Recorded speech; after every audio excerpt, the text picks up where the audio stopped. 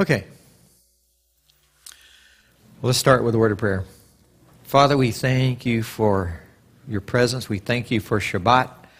We thank you for Shavuot this coming up. We thank you that we can gather here in peace.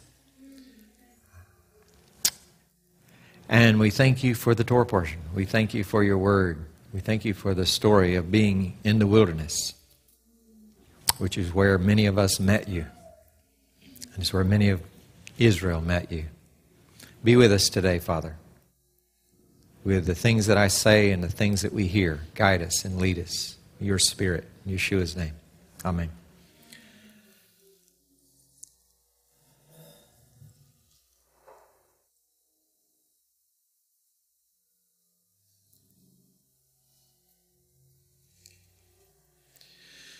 Bamidbar means in the wilderness, and so it comes from Numbers 1:1 of the book of Bamidbar.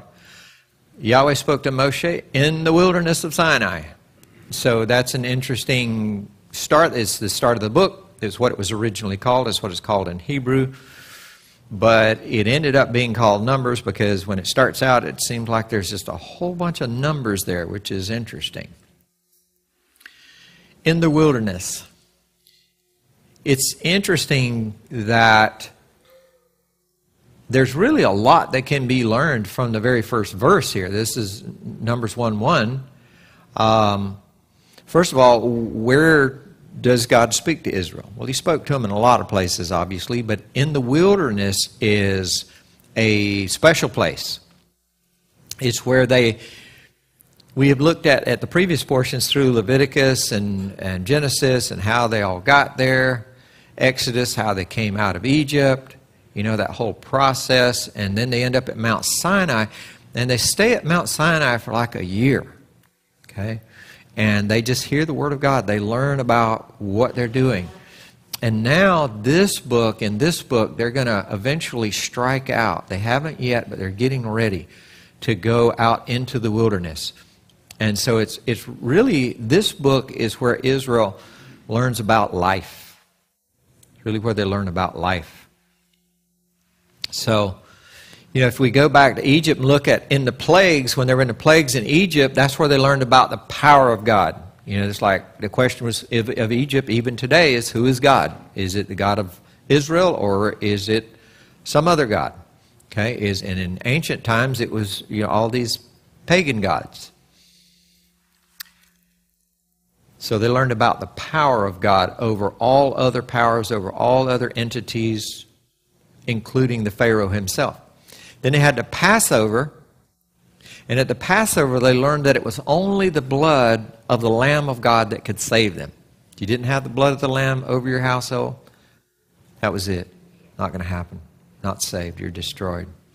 They come to the Red Sea, and they learn to stand still and see the Yeshua of Yahweh, the salvation of the Lord.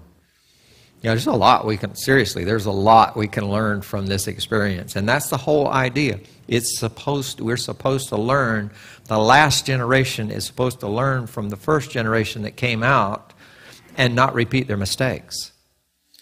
They come to Mount Sinai and they spend a year there learning in theory, all the theory of how to relate to God, how to relate to their brother. They hear all this teaching. God's teaching them through Moses. And now we come to the time where it's time to put it into practice. It's time to learn how to apply the Torah to their lives.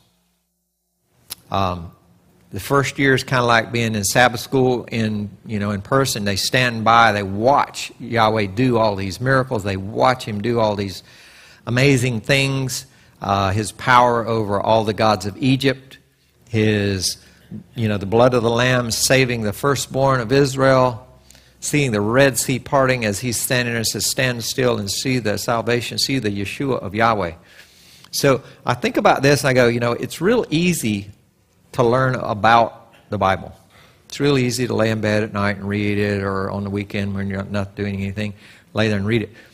But when it comes to applying it to our lives and to our relationships, we know what it says. That's not the problem. Anybody ever had a problem with what it says? I don't have a clue what it says. No. We have a problem plugging it in. Okay? We know what it says. And the problem is, really, if we could take the test on paper and say, Lord, just give us the paper. Like, what do you do in this situation? Multiple choice. You can do this or this or this. That one, of course. But in real life, you won't pick that one, will you? It's like, you'll pick the wrong one knowing it's the wrong one. And so why is that? The problem is it involves our heart. It involves our flesh. It involves our emotions. It involves our feelings, which God really never asks you about your feelings. You know that story, right? And so really, the new covenant is that he wants to get it off of paper. He doesn't want to give us a paper test. He wants to get it out of the book, get it out of the stone, and put it into our hearts so that what's in here and what's on paper will be the same thing. That our automatic reaction will be what he's instructed us to do. That's the new covenant. That's what it's about. That's what Yeshua wants us to do. So life is to prove, really, it's like, why do we have to go through this? Well, it's a demonstration, really, of what we believe. Do we really believe it? Do we really believe in our hearts what we say on our lips? Do we really believe that? Is it in our heart enough that we'll actually do it? Okay? 1:1. Yahweh spoke to Moshe in the tabernacle, in the wilderness of Sinai, in the tabernacle of the congregation. So he's there in the tabernacle, which has been erected.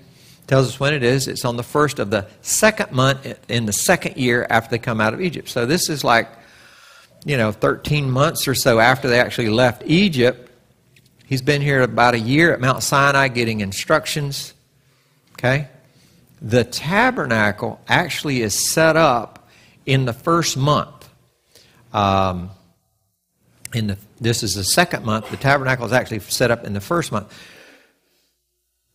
The book of Numbers is not actually written in chronological order. He starts with the structure. We're going to see that here in a second. He starts it in telling us about the structure and the order. And this book really takes place in three basic locations. And the travels between those locations. It's not just they're just wandering slowly. He picks some spots and there's just like big events happen there. So the first one, of course, is Mount Sinai. That's where it starts out. That's where we are today, Mount Sinai.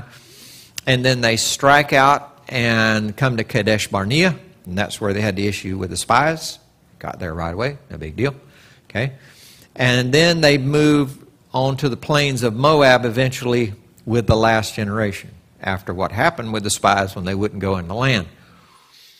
And so there's a Torah teaching that I mentioned, really kind of made reference to it, that any good Torah teacher will tell you that the Torah, there's a subtle teaching in there that the last generation can expect the same challenges as the first generation.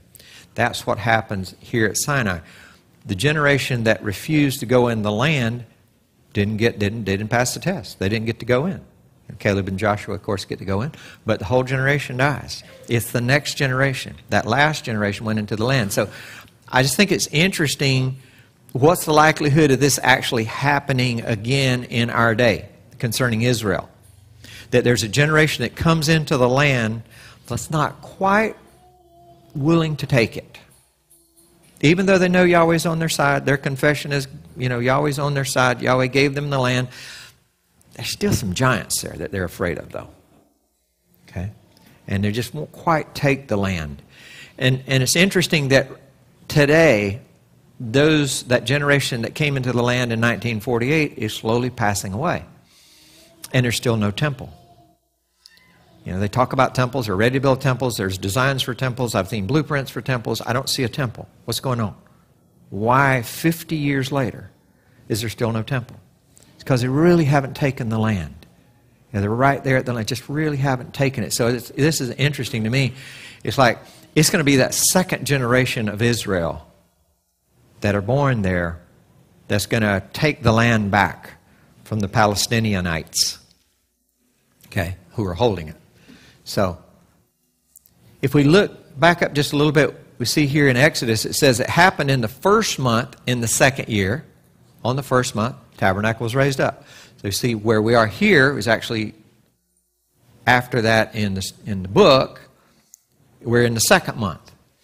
So it was actually raised up here, and it's going to go back and talk about that later. But he wants us to start out. I find that's sort of interesting too. Why does he start out here in this book telling us about something? And this is why. He wants us to understand the structures. He wants us to understand the order. There is order in God's kingdom. This is not random. It's like, take the sum of the congregation of the sons of Israel according to their families by their father's house, and number the names of every male by their heads, from 20 years old and upward, all that are able to go forth to war in Israel. You and Aaron shall number them by their armies. And that's the Hebrew word there is groups. I mean, they came out of Egypt, what? Some translation says in their armies, martial array. In other words, it is not, the movie shows them actually coming out just a blob of people. Didn't happen. They come out in order, in structure, by their groups, by their family groups. And that's why it says, it mentions their family, according to their family. So they're coming out by their tribes, okay? So, this Western idea that we have of a man being on each man's on his own lonesome spiritual journey, you know, is completely foreign to Israel and to the Bible. You're not by yourself. It's actually a pagan idea. It's actually it's the devil's ideal. If he can get you out on your own, you know. I like what Sherelle said the other day. It's like, she said, the banana that gets separated from the bunch gets peeled. That's a good one.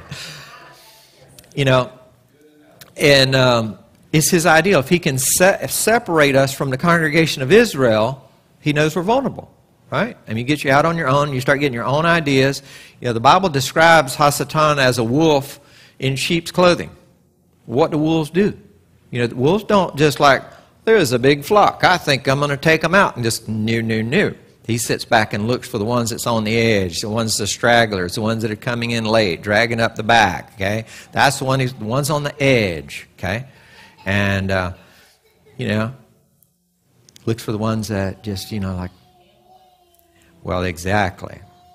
So, that is he did that coming out of Egypt through Amalek, and we're going to talk about that some more, and he does it today. He doesn't change his tactics because they work.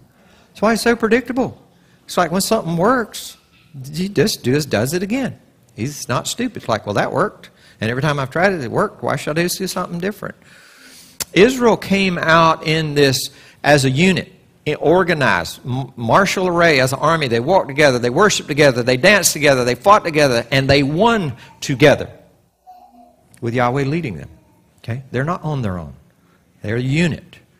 Those who are on the fringes are the ones who fell into trouble.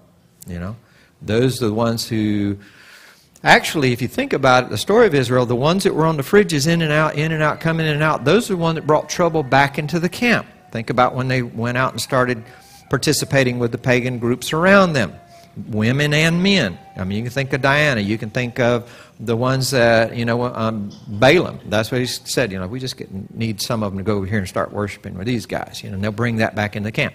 Over and over and over and over. That situation where people didn't really see themselves as part of Israel but would go out and come back, that's when they got in trouble. And they would bring it back with them, bring it back into camp. And so we see that lesson over and over and over, and we're going to see it in the book of Numbers, and throughout the Torah you see that. This is interesting because it tells us here about a specific group of people, 20 years old and upward, that are able to go forth to war in Israel. Okay? Has anything changed? Not really. What Israel needs a core group that is willing to go to war. Not just physical war, but also spiritual war. Okay? That's who's being numbered. The word war is used in the book of Numbers 31 times. More than any other book of the Bible. More than Joshua, takes Israel and literally goes to war, fights all the Canaanites. No. That's like only 18 times in that whole book, where it's actual war. There's very little actual war in the book of Numbers. But it talks about war over and over and over, that they're ready for war. Israel is ready to fight. They are in martial array, they're organized, and they're ready to fight, whether it's their spiritual enemy or their physical enemy. And Israel is in this book, about to face a spiritual battle. And the spiritual battle is going to be with each one of them when they take, same as with you, by the way, when we take this Torah knowledge, this book learning, and go try to apply it. We're going to be at war with our flesh. We're going to be at war with our friends. We're going to be at war with the enemy. He's going to be playing everything he can play, pulling everything he can do. So we're going to be at war, putting it to the test in our lives and in our hearts. Okay? But if we do it as an army, if we do it as a nation, where we can just say, hey man, you won't believe what happened at work today. It's like this happened and this happened. Like, okay, well, da-da-da-da-da. Hey man, you busy? You got a minute? Let me tell you, And we do it as a unit. We might not all be standing there just because of the way the world works, but everybody's got a cell phone, You're like that far away, okay? And you say, hey, this is what's going on. And so what's interesting here is, imagine how much it helps if you know that you've got to go to war for Israel. You're going to war spiritually or physically. And there's over 500,000 people standing with you who are warriors. Maybe you've got to go to war because there's a sickness in your life. Think of how much better you feel if you know there's a group of warriors standing with you. Amen? It matters. Not only does it matter to us emotionally, it matters spiritually that Israel stand as a unit. Okay? And stand as one. Yahweh is one. He's teaching us to be one. Israel is one.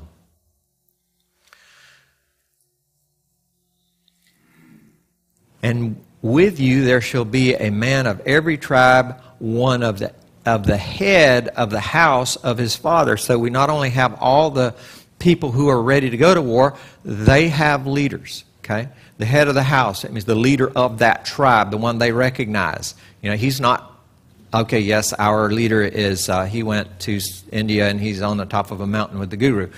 No, he's there with them doing his job, okay? He's present, okay? Life is about, his life really is going to be about the people that he's leading. It's not about him. He's not running off doing something different. He's being a servant, really. If you think about it, a few chapters from here, actually, the Bible calls Moses the most humble of all men. It calls him meek. It calls him gentle.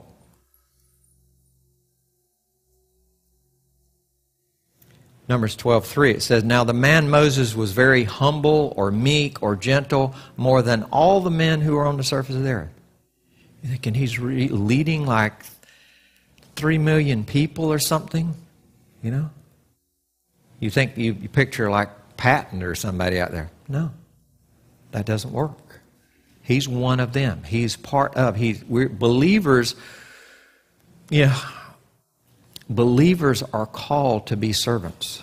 We're an army of servants. The army of Israel is servants. Moses' life is not about pride or arrogance or doing it his way or self or what he feels like. His life is about doing it Yah's way. That's what it was about. And that's what made him. And Yah's way was to have Moses to care for the flock of Israel. And so he's the greatest model for us all. We're all called to be servants, right? We're all called to be servants. Matthew chapter 20, Yeshua speaking here, it says, whoever desires to be a chief, a leader among you, let him be your servant. By the way, you want a great leader? Find somebody who's a great follower. Somebody really pays attention. They do that, by the way, they do that like in Alaska when they're like the lead dog. They look for a dog that's really paying attention. like this super leader that is paying attention to the one that drives the sled. He's just, I want to do what you want. I want to do. That's what Moses, that's what we're supposed to look like. We're supposed to be looking to God, looking to his words, like, what do you want? What do you want? What do you want? And he will put you in a position of authority. They take that dog and they put him in the lead. Because they know he's following the king. They know he's following the master. That's what you want. They don't take some big, brutal, thing that's barking at everybody. Oh, he's the baddest one. Doesn't work. You just have a dog fight. You freeze to death out in the snow somewhere, and you lose the idea of the rider, okay? So, to be Israel really is to be ready to serve the congregation of Israel. And that's where blessings are. It really is. It goes on and says, let him be your servant, even as the Son of Man did not come to serve, to be served, but to serve. And to give his life. I mean, you picture Yeshua coming in and washing the feet of the disciples. It's even freaking them out. It's like, what are you doing? It's like, I know what I'm doing. Do you know what I'm doing? That's the question. He's like, he calls himself the Son of Man. That's a prophetic statement from prophecy about the Son of Man coming. So they would know who he was. In Colossians 4, Paul talks about himself being a servant. He uses the phrase bondservant a lot throughout his writings. He says, all my affairs will be known to you by Tychus, the beloved brother, faithful servant, and fellow bondservant. He's sold out. He's a sold slave. I have sold myself as a slave. That's what bondservant means. To who? To Yeshua. Sold out to him. So if we sold out to Messiah, it's going to work. Now this is interesting. Revelation 19, John said, I fell at the feet. This angel's talking to him. He falls at the feet. Because this is interesting because throughout the Scripture there's this phrase called the angel of the Lord, and people fall at his feet. He accepts worship, and all of a sudden you realize this is not a regular angel. This is God. Okay. So John's not really sure who's talking to him here. If this is a real angel or this is just God in the flesh as an angel. Falls, and what's the angel said? He says, don't do that. I am your fellow servant. That's interesting because I never thought of angels as relating to us. He said, I'm your fellow servant and of your brothers who have the testimony of Yeshua. Isn't that interesting? An angel actually relating to us. We know they're a higher being. Okay, they're spirit being. But that's interesting that no. I'm with you. I'm here to help you. I'm your fellow servant. You have the testimony of Yeshua. Apparently he has the testimony of Yeshua because he says, I'm your brothers. I'm with you and your brothers. So even the angels understand their place in the kingdom. They don't violate that position. God's kingdom is one of order and structure. It has boundaries. It has borders. And that's true physically and spiritually in Israel. They move orderly. I mean, how else do you get a couple of million people, to go do something? We try to do tabernacles, try to get just 100 people to go, to eat. It's like, I was like, where's Moses? What kind of shofar did he really have? I want one. Okay? It's cool.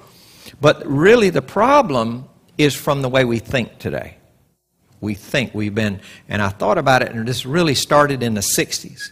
It really did. It was around, there was always rebels and everything, but in the 60s it became this thing that everybody for themselves.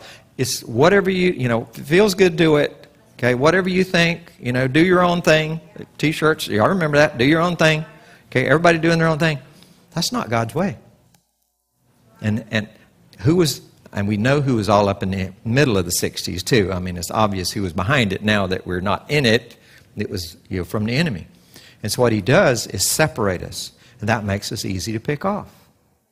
Makes us easy to pick off. Get us scattered. Everybody doing your own thing, thinking your own way. It's contrary to the Word. The Word says that there's a way that sounds right to a man, the end of which is destruction or death, depending on the translation. Okay, so the interesting thing about the 60s is that it actually celebrated rebellion. Probably started with the movie Rebel Without a Cause. Who remembers that? Oh, okay, a couple people. Okay. Probably started with that because that was like early 60s, really even before the hippie movement and stuff. That's when it was all starting. Rebels, you didn't even need a cause to be a rebel. Just be a rebel. Okay. Revelation 22 Goes on, he says, then he said to me, behold, see, I don't bow down. I'm your fellow servant of your brothers and of your fellow servant and of your brothers, the prophets. This is another place he's saying the same thing. And those who keep the words of this book. It's like, don't worship me, worship God. Okay, so this is a messenger. This is a messenger. This is a true angel. Okay. And what we've done, though, is we've slowly entered this weird phase. You know, we've got a whole world that's kind of at war internally. Europe is just all messed up. It's like all this bombing and everything going on inside the countries, going on around the world for those who have not maintained their boundaries and their borders. Okay, and it's really weird. It almost looks like the last war is just going to be everywhere at once. That's an enemy that's very difficult to fight because Israel hasn't maintained its borders as a people, as they're scattered in the nations. When it comes to the camp of Israel, which is described here in this part, it gives us all these numbers, and I just went right to the numbers here, have them all added up. And we literally don't know what the tent setup looked like, but virtually no matter how you try to do it, he says, these 3 tribes camp to the north, these 3 tribes to the south, these to the east, these to the west. Okay, and when you look at the numbers, you've got the layout inevitably creates a cross.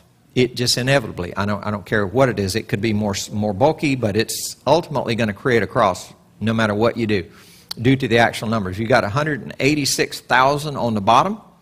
Okay, there's Judah, Issachar, and Zebulun all added up. There it says they camp to the east.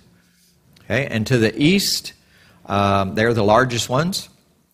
Straight up from that, Ephraim, up here, the 108,000. Okay, so the big difference here, the 80,000 more people than up here, so roughly. And so you get a big difference. This is going to be short. This is going to be longer. And then on either side, you got 151,000, 157,000. So there's like a balance there. Now, you think Yahweh knew what this was going to look like? I mean, he could have mixed them up any kind of way to come up with whatever number he wanted to. And it's like, he's like, you know, in the last days, people are going to look at this and know this is nothing new. This was the plan. This is the plan for Israel right here. Israel is a picture. Israel is supposed to be a picture of salvation. They literally are in the physical, just the way they camped. And so, since this is the book of Numbers, I want to look at some of the numbers. And it gives us all the numbers. I just added them all up. I won't go through all the stuff. But here's all the tribes. And what ends up happening is as you look at the listing of the tribes and the way they're numbered, it's a little bit confusing. And I'm going to give you a couple examples of the 12 tribes of Israel. And one thing to keep in mind is a couple things happen. The tribe of Levi often is not counted because they're set apart for God as ministers in the temple. So they're often not counted. And also the tribe of Joseph was Ephraim and Manasseh, his Egyptian sons, were adopted by Jacob or Israel as full sons. So that will, if you take Joseph out and plug 2 in, you've actually got one extra. You got 13 tribes.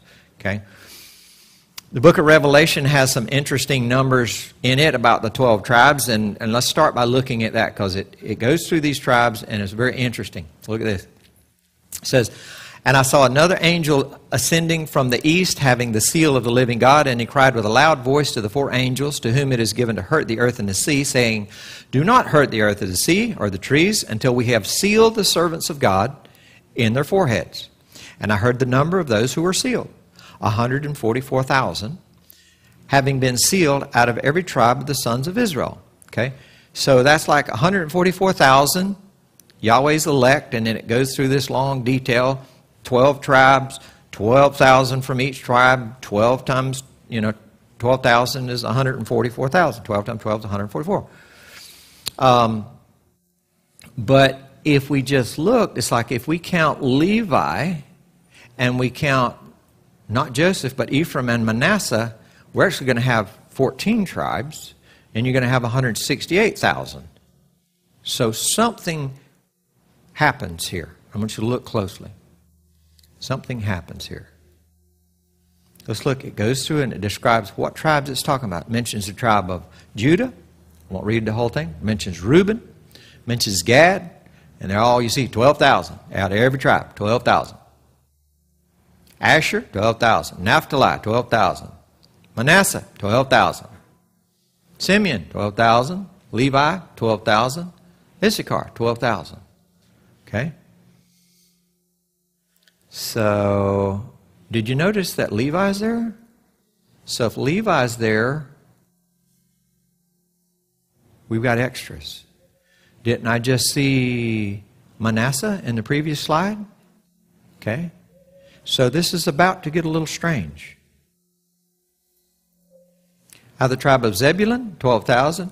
Out of the tribe of Joseph, 12,000. What's Joseph doing in there? We just saw Manasseh was in there. If Manasseh's in there, what's Joseph doing in there? We should have like 15 tribes if everybody's mentioned at this point. Or 14 tribes, I guess. At least 14. So either there's not 12 tribes here, or somebody's missing. So let's take a look.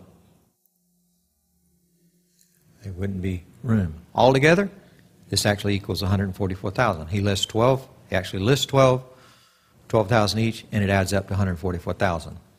So I laid it out here so you can see it. This is in Genesis over on the left where it describes, when the sons were born. This is their birth order that they were born in. We see Levi is listed there. Joseph is listed there. So we've got all the tribes. But what happens is, in Numbers where we are today, and that's why I'm going here to make this all balance, is we have Joseph is represented by Ephraim and Manasseh. And in Numbers we see, this is the list from the book of Numbers, Levi is not mentioned. So we still have 12. We have 12 here. We have 12 here because Levi is not mentioned because it's numbering the men of war. Does Levi go to war? Levi doesn't go to war. Okay? So he's not a man of war. He's a man of God. Okay? So he's not supposed to go to war. Now in Revelation, kind of tried to keep them in order as much as possible. It doesn't work that great, but we got 7 tribes and we got 144,000, and here Levi's back. Okay? So there should be too many, but there's 12, so somebody has to be missing. As we look close, let's see who we've got. Joseph down here again. That's interesting. But oh my goodness, we've got Manasseh. How can you have Manasseh and Joseph and Levi and only have 12? Now here y'all are picking out somebody's missing. It has to be more than one person missing. Okay? So if you look at the Genesis, you're starting to get a... Okay? So let's see who's missing.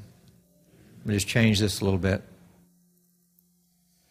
So this is what we were doing. We were taking Joseph, we take him out of this list and put 2 in his place, but over here he's in the list. And we see Levi's here, but Dan is not here. We also see that Manasseh is here, but Ephraim is not here. Manasseh's here, Joseph's here, Ephraim is missing, and Dan is missing. Dan is in Genesis and Numbers, but not in Revelation. So what is going on? Why are Dan and Ephraim not part of the 144,000? God make a mistake? No, he didn't make a mistake. In fact, this is carefully calculated to come up with 144,000. This is carefully calculated to come up with 12 tribes. The answer is going to be in God's Word. So just think about, what do we know about the tribe of Dan and the tribe of Ephraim? What do they have in common? They both went into idolatry. They both decided they wanted to do it their own way instead of Yah's way. It has consequences. Even with biblical tribes, it has consequences. Okay? And so they both went up north. They set up their own worship days. They both get involved in idolatry. And what does Yahweh have to say about that? Judges 18:30, it says, "And the sons of Dan set up an engraved image," or a graven image, "and Jonathan the son of Gershom, the son of Manasseh, He and his sons were the priests of the tribe of Dan until the captivity. Okay? So, Dan, look at this, 49:6. This is back when the tribes are being blessed. There's some strange prophecies here, and one in particular about Dan. It starts out, they're being blessed. Jacob is blessing his sons, and it's very prophetic. Dan shall judge his people as one of the tribes of Israel. Okay? He's right there doing what he's supposed to be doing, but there's a second part. Dan shall be a serpent by the way, an adder in the path, that bites the horse's heels, so its rider shall fall backwards. Like, what? What is that about? He becomes a serpent. He becomes a snake. Okay? That causes the riders to fall. What is that? What's that picture? Okay? The horse, that's carrying the people, that's carrying the tribes, their belief system, their God, their understanding, all of that. If that's broken, if any of that is broken by some attack by the serpent, they're going to fall, right? Let's see what it says. It's interesting how this pattern actually sounds very similar to what is in the book of Genesis. But so here it says it says he's a serpent. Actually, it says he's an adder type of serpent, poisonous snake, bites the horse's heel, the riders fall. So, Genesis 3, now the serpent was more cunning than any beast of the field which Yahweh had made. You don't think Dan would be like participating with the devil here, huh? No, of course he is. He says, I will put enmity between you and the woman, between your seed and her seed. He shall bruise your head, and you shall bruise his heel. He's talking to the serpent. He's talking to the snake, saying to the snake, you shall bruise his heel. He bites the horse's heel. The rider falls. The whole of mankind fell. So all of mankind fell in Genesis 3. And now, as Dan goes north, Israel, part of Israel falls. Okay, tribe of Dan, the tribe of Ephraim. I'll show you how that all works. Judges 17 talks about it. It says, there's a man in the hill country of Ephraim. He's an Ephraimite. His name is Micah, actually. Okay. What does he do? In those days, there was no king in Israel, and it was 1964, and everybody was doing what was right in their own eyes, and then by 2000, early 2000, that was normal. Everybody's just doing their own thing. Okay? Just doing what's right, and I'm just going to go out, and I'll just do what's right. And I've got a special relationship with God. I don't really need to worry about the Bible. I'm really good at this because I used to do it. And that's what I was talking about Wednesday night at Midrash. It's like, this hits home with me because in my younger days, this is actually what I was doing.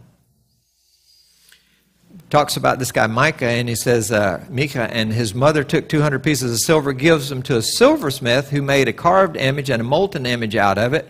And the man Micah, is actually his mother, has a house of gods, and he made an ephod and a teraphim, which both of those, that teraphim is a healer god that they were praying to, and consecrated one of his sons who became the priest. Is that like doing it your own way? I mean, it's like no Levites, no sons of Aaron. He just like taking somebody, okay. So it's not worshiping, but we look at it and go, oh, they're worshiping pagan gods, right? No, watch closely. The same thing happens here that happened at Mount Sinai when 3,000 people were killed. Remember when they came down, it's like, these be your gods. Look at Judges 17 said, he restored the 1,100 pieces of silver to his mother, and his mother said, I most certainly dedicate this silver. So he'd give it to his mother gives it back to him. I most certainly dedicate this silver to Yahweh from my hand for my son to make a carved image and a molten image. Okay? In Exodus, at Mount Sinai, when they first get there, and Moses, I don't know where he went up, he's not coming back. They take off their golden earrings, interesting golden earrings. 1968, it's the name of one of the top rock groups. How many remember that? Y'all do, don't you? Radar Love, that was the song, okay? You remember that if you don't. That was golden earring. Where did they get that? They got it from right there. So that's that same rebellious thing. They take off all their golden earrings and bring them to Aaron, and he makes a molten calf and says, let's go worship a pagan god. Nope. These be your gods, Israel, that brought you up out of the land of Israel. In fact, he goes on to say, he said, tomorrow is a feast to Yahweh. They're not worshiping pagan gods. They're in idolatry. It's different. They claim to be worshiping Yahweh the Most High, but instead they're doing it their way. We love the Lord. We love God. We know who Yahweh is. Yes, He's the one we trust. But you don't trust His word. They go up in the north, Judges 18, it goes on, said they called the name of their city Dan after the name of Dan, their father, who was born in Israel. So who are we dealing with? We're dealing with Dan. Watch what happens. And the children of Dan set up for themselves engraved or carved images. And they set up for themselves Micah's engraved images which he made. So there you get these two tribes linking together. Okay, you get the Ephraimite Micah and all his group that's worshiping the image link up with Dan. Okay, and they're up in the north. Of course, they end up making a false altar and all that, which actually is a great excavation to see. I should have thrown some pictures in there. Hosea speaks to it. The prophets actually all speak to it. So Ephraim has joined himself to idols. Get away from him. Leave him alone. Just stay away from him. Okay? Amos 8. Behold, the days come, says Yahweh, that I will send a famine in the land.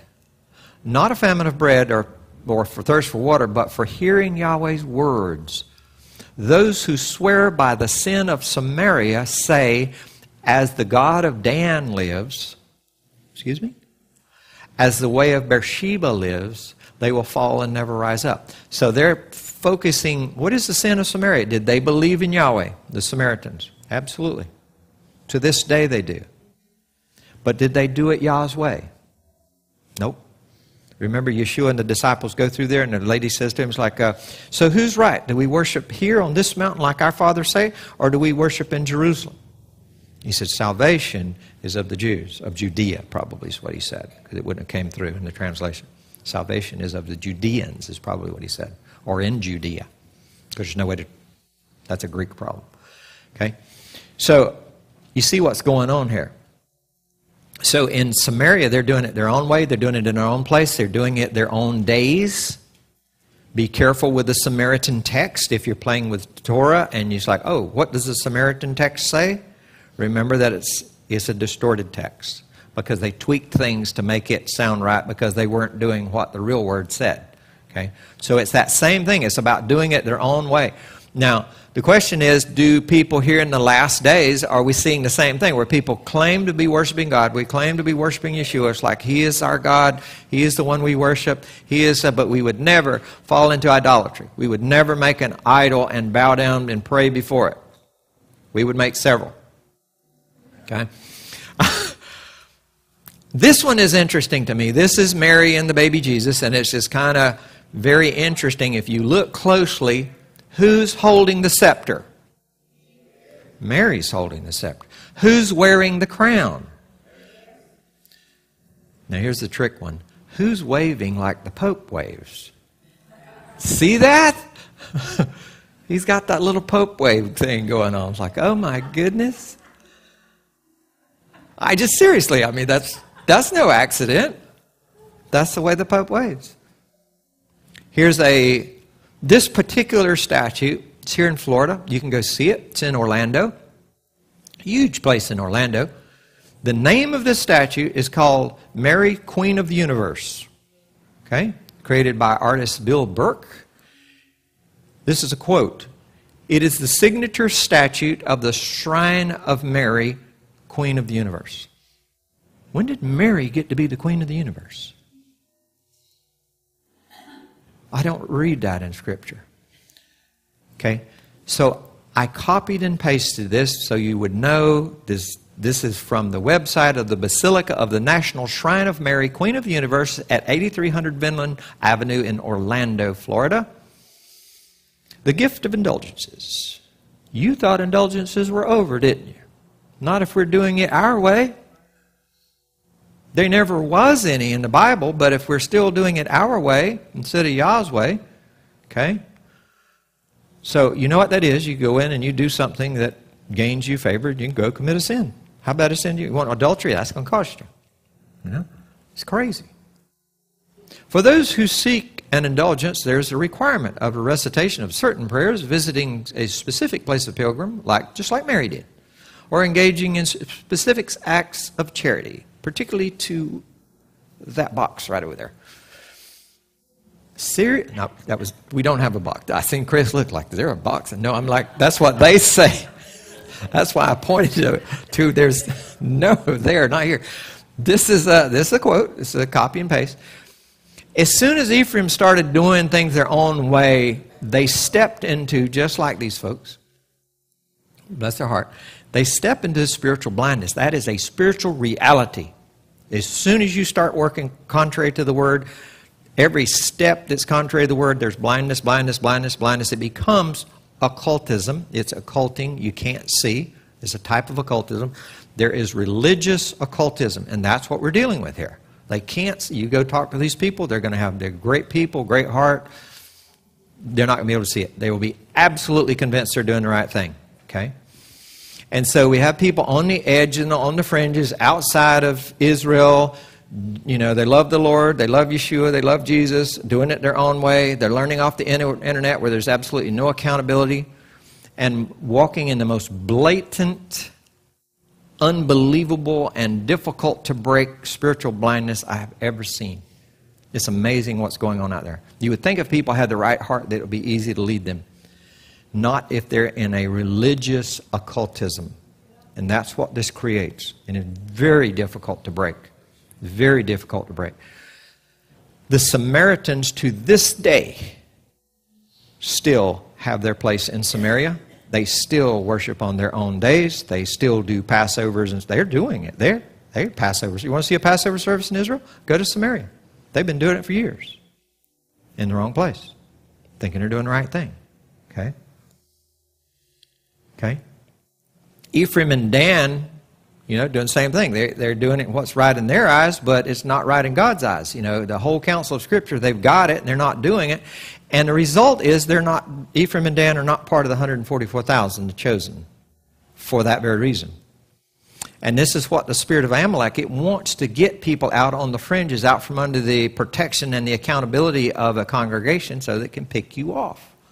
That's what it wants. Amalek is a demonic spirit. Okay? Deuteronomy 25. Remember what Amalek did to you on the way as you came out of Egypt, how he happened upon you along the way and attacked those among you in the rear, all the stragglers behind you. When you were tired, you were weary. Okay? That's when he comes after you. He's not going to come up and attack the group. Okay? He picks off the butterflies that are flitting around the edge of the congregation of Israel. Okay?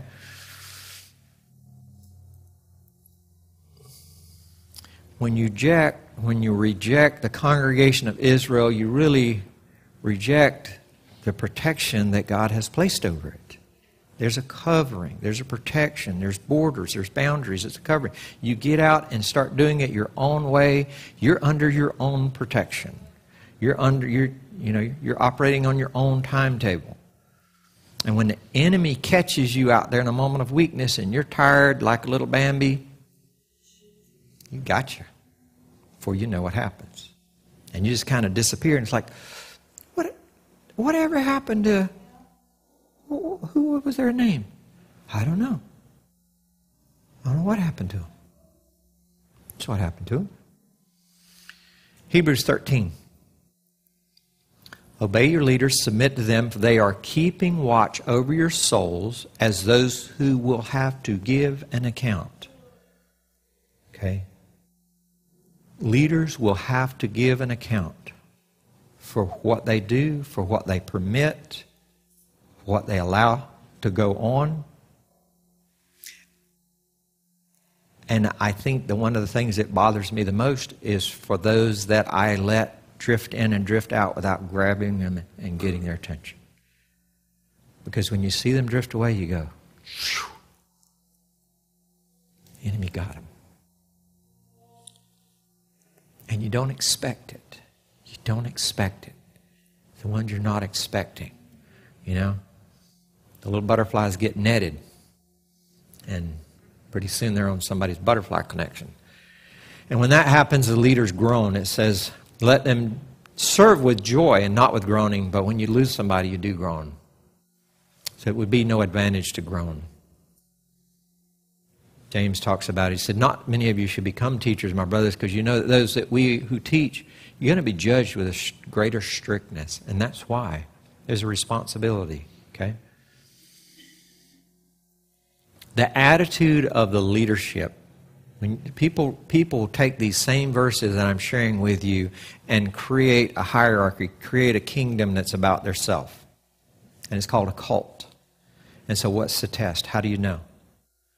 The test is if leadership is in a position of servitude, if it's a servant, which is what we're called to do, you have a congregation. That's pretty easy. Okay? But if leadership in anything, not just a congregation, in anything, if the leadership is just a position of power and control, you got a cult. If leadership is just trying to keep you there. I'm talking about congregations. Like, is he trying to keep? If I'm trying to not allow you, if I'm scared for you to go somewhere else and visit, even just to visit, or no, if you go hear that music group, you're just going to be, I might warn you if it's demonic, I'm going to tell you that, by the way, that's demonic. Stay away from that. But just to go visit somewhere else, oh, you can't. They don't believe. One house, two house, let's all go to the Jews' house. We can't do any of that. We can't go listen to Paul Wilbur because he's in their own kind of house. No. I don't have a problem with that. There's people that would virtually disown you if you came here. There's a word for that. That's a cult. 1 Peter 5. Therefore I exhort the elders among you as a fellow elder and as a witness of the sufferings of Messiah, and who would also share in the glory that will be revealed. Shepherd the flock of God, which is among you, exercising oversight, not under compulsion, but voluntarily, not for dishonest gain, but willingly, neither lording it over those entrusted to you. That's how you tell if it's a cult. They create these things where if you leave, you feel 100%. I have had people come to me and say, I wish I could go there, and start crying. I said, but I can't. Really? You're under that kind of pressure? Okay. I can't come play at your Feast of Tabernacles. We'll be disowned. We won't ever be able to play in our congregations again. That's happened more than once. People looking. One guy I'm on the phone with, him and his daughter, we're setting it up. Going to be a good time. He's flicking through our website and says, oh my goodness, you guys believe in two houses of Israel, don't you? I'm like, yeah, we do. He said, I almost panicked. I can't have any part of that. I can't be around. I can't be around it. I can't. I'm just panicked. Really? Had another group wanted to come and do a demonstration at our Feast of Tabernacles. Found out, oh, you guys are having these people there? Yeah. Oh. The rabbi said we can't come because that's a cult. I'm like, that's a cult? Look in a mirror. It's like, our people can go to yours. They're welcome to go there. Well, you don't have one, but if you had one, it's amazing.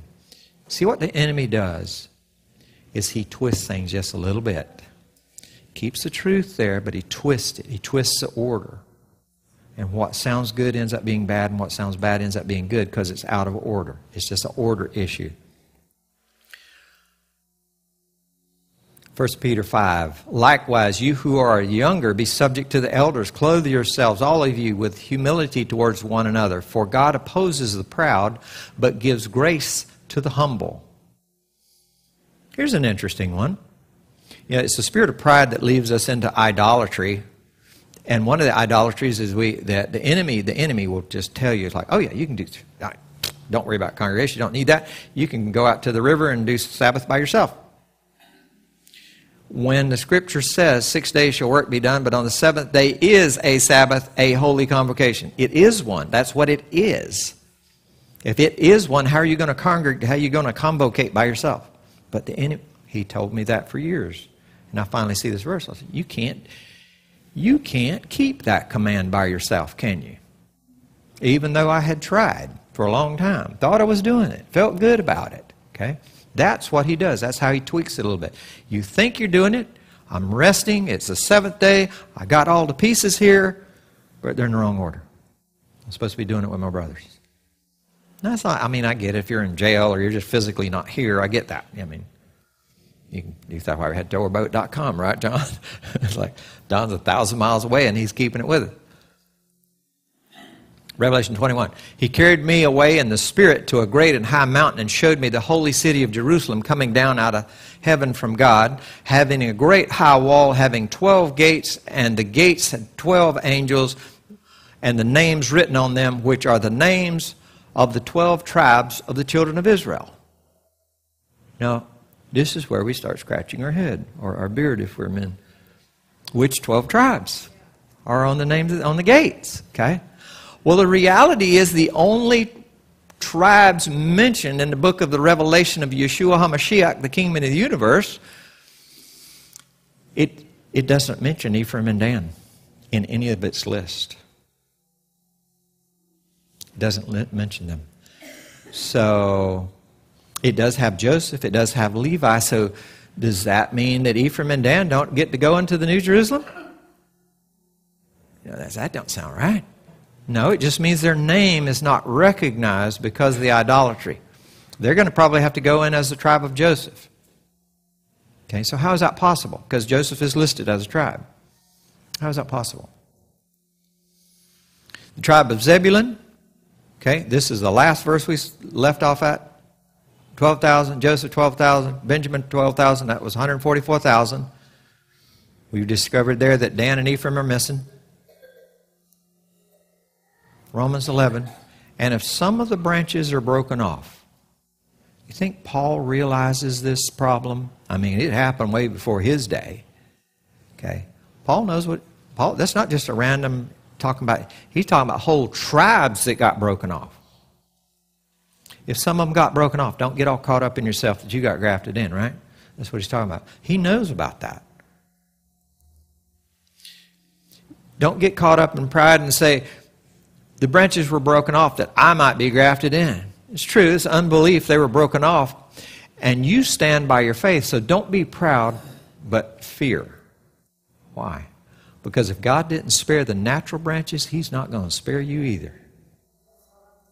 That's why it says fear, revere, pay attention, be sober. Okay? This is serious. For if you were cut out of a branch that's wild olive tree, a wild branch by nature, and were grafted contrary to nature into the good olive tree, how much more will these natural branches which were broken off by unbelief will be grafted back into their own olive tree? That's what he's talking about. For I don't desire that you be ignorant, brothers. This is a mystery, so that you don't get all wise in your own thoughts here, your own conceits. There's a partial hardening has happened to Israel until the fullness of the Gentiles has come in. Okay, that idea of the fullness of the Gentiles. So all those who can come in, the fullness of the Gentiles. And so all Israel will be saved, even as it is written. So all Israel, all tribes, does that mean Ephraim and Dan also? Okay. How are they going to do that? How are they going to get grafted back in? This verse goes on. All Israel will be saved, even as it is written, there will come out of Zion the deliverer, and he will turn away ungodliness from Jacob, or Israel. This thing calls him Jacob here, because it's talking about the fleshly people. They're going to become Israel again. The ones that are broken off can become Israel through the deliverer. You have to be delivered. Hence, deliverance ministry. Okay. So, now can we count all the numbers? So what's going to happen then? Wait a minute, we had 12 tribes, and if this happens, if the Messiah comes along, we know that's who that is, and he brings these other tribes, and now we don't have 12 tribes, and how are we going to count Israel? This is a book of Numbers about counting Israel. So how's this going to happen? Revelation 7 answers the question. After these things I looked, and behold, a great multitude which no man could count, out of every nation and of all the tribes and people and language, standing before the throne and before the Lamb, dressed in white robes with palm branches in their hands. Men can't do it, but the deliverer can do it. Messiah can do it. That's what this is about. They can be grafted back in through Messiah Yeshua. That's the plan. One of the elders says to me, who are these people? Who are they and where did they come from? All these people, these thousands and thousands that we can't come. And I thought, Lord, you know, I don't. He said, these are those that came out of the great tribulation and washed their robes and made them white in the blood of the Lamb, or in the Lamb's blood. How much more, Paul says, will these, which are the natural branches, be grafted back into their own olive tree by their faith in Messiah, their own Messiah, Yeshua.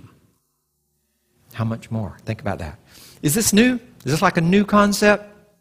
Okay, we're going to go back to the prophetic words of today's Torah portion, right where it starts. And this is really, this Numbers is about these numbers. How is this working? Why didn't he tell us this in the beginning? Why didn't he tell us in the book of Numbers?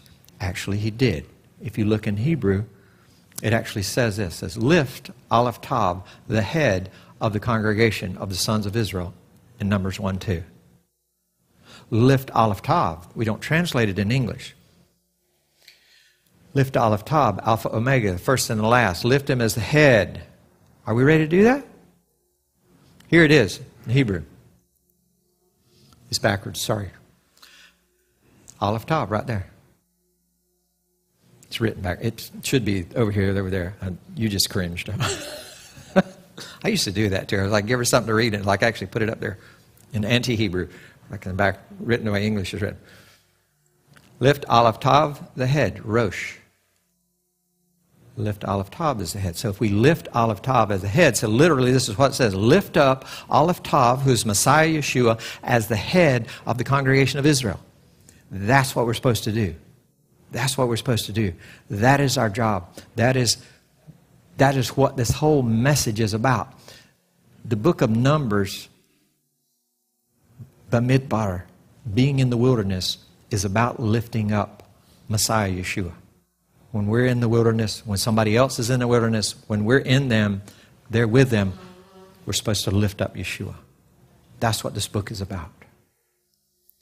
Yeshua tells us, I am the Aleph, the Tav. I am the beginning and the ending, says the Lord, who is, who was, and who is to come, the Almighty. Amen? Are we ready to lift him up? Amen. Shabbat Shalom. Father, we thank you that you got this all sorted out. You got this all figured out. And there's nothing new. I see prophetically in your word that nothing here surprised you. It just surprises us. And it shouldn't surprise us. And it doesn't surprise you that we're surprised, but we're amazed. That all the way back in the book of Numbers, you're really teaching what's happening in the book of Revelation. And in the book of Revelation, you're teaching what's happening all the way back in the book of Numbers. And Paul understands it, and the writers understand it, and Yeshua understands it. Father, we thank you that in these days, you're lifting the veil off of our eyes, that we can understand it. Thank you for being our Lord, our Master, our Savior. Thank you for being the one who was, the one who is, and the one who is to come. Our covering, the Almighty. Covering us with the robe of righteousness of Messiah Yeshua and his blood. Shema Israel, Adonai Eloheinu, Adonai Echad. Hear, O Israel, Yahweh our God, Yahweh is one. Praise your holy name, Father, for all you're doing, even in our day. In Yeshua's name we pray. Amen and amen.